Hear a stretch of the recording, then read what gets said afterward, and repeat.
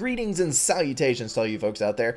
I saw an interview today that really piqued my interest and I wanted to talk about it. It is an interview between Oddworld creator Lorne Lanning and Games Industry International. And in this interview, Lanning really ripped on capitalism and its effect on the gaming industry. Just as a quick quote, referring to his own company, Lanning said, "As a craftsman, our opportunity lies in finding niches where we know our audience, we focus on it, we listen to it, we respect it, and we treat it with some grace." And you know, those are all good things, but I've got to say that his opposition to the $20 million budgets and the big AAA companies is a bit misplaced, and I'm going to share with you why. Let's draw a parallel to another industry. Let's talk about Walmart. Everybody hates Walmart, but let's talk about their history, because we can look through the lens of history at Walmart and see the progression to where we are now. Walmart started growing explosively. Everyone was complaining about how Walmart was going to force mom and pop stores out of business, picture indie developers, and that everything was going to be bad because it was so many cheap products in huge quantity, and I can't even describe to you the apocalyptic scenario that the media portrayed when Walmart was growing explosively. So, here we are 30 years later. Are the mom and pop stores still around? Yeah, for the most part. The ones that had terrible customer service, the ones who had bad business models and were barely hanging on anyway, they're gone. Walmart swept them off their feet. But the ones that were solid, the ones that were good, they're still around, and they're actually growing again now that Walmart is so far down on the popularity chain.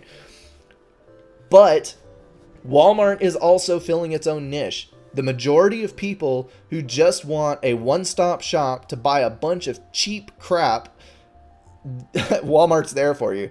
And there's a bunch of people that shop at Walmart, and that's a testament to the fact that, you know, they have a customer base. Let them keep their customer base. Now, Walmart's reforming because their customer service did get so bad that their business share started going down. I mean, it was nosediving. So they came out with the Walmart Marketplace.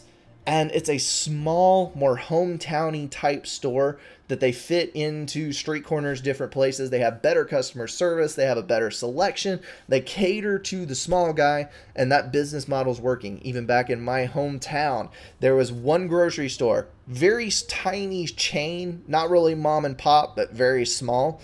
It was terrible store. Horrible customer service, dirty, run down. Nobody liked it, but it was the only one there.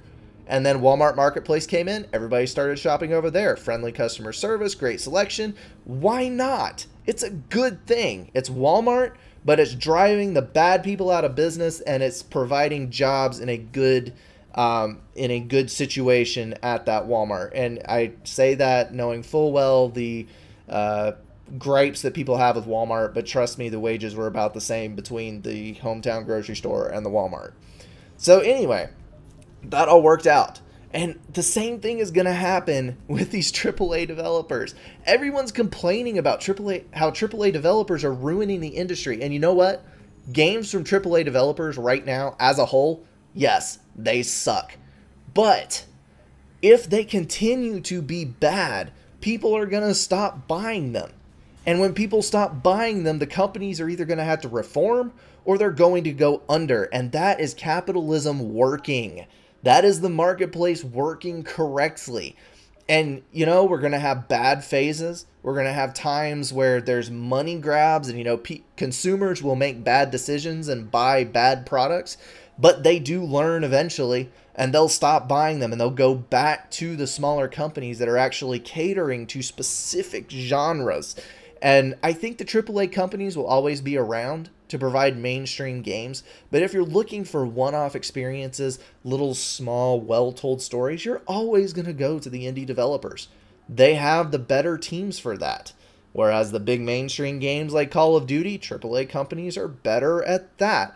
So let them be good at what they're good at and stop talking about how corporations are ruining everything. Because history has shown that it really isn't the case. The bigger chains, if they're genuinely better, they succeed. If they're worse, the smaller stores succeed. The marketplace works. Let it work. I would say that a lot of this is just an overreaction. Alrighty, guys, that's going to wrap it up for me on this. I would love to hear your opinions in the comments. Share them, like if you like it, dislike, thumbs down if you dislike it. Just about made it through without a slip. And I will see you guys in the next video. Alright, guys, that was a little snippet of something new that I'm starting. I want to start a news segment, whether it be tech news, gaming news, just relative anything that piques my interest. So I'm going to kick it off. I'm going to do it maybe a video a day for this week, dig up some material on some things that interest me. And I want to hear your feedback. I want to have constructive criticism. Thumbs up if you liked it. Thumbs down if you disliked it. I really mean that. I don't care what kind of ratings this specific video gets, but please tell me. Tell me what you liked so that I can expand on it. Tell me what you dislike so I can change it. I want to grow in this area, and I want to do it with you guys. You are an awesome community, and I want to bring as much solid content to you guys as I possibly can. So help me out on this and overshare in the comments. I would greatly appreciate it. Alrighty, guys, I am out of here. Thanks for watching.